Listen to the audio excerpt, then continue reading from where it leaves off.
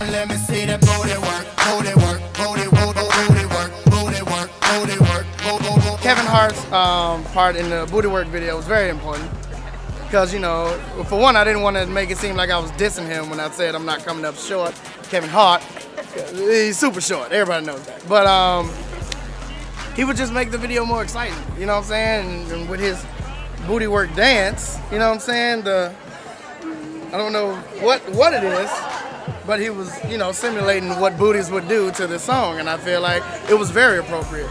And he did the right thing. He did the right thing. He did exactly what I thought he would do when I called. I didn't give him any direction on it. You know what I'm saying? That's when you know you got a good actor. That's talent.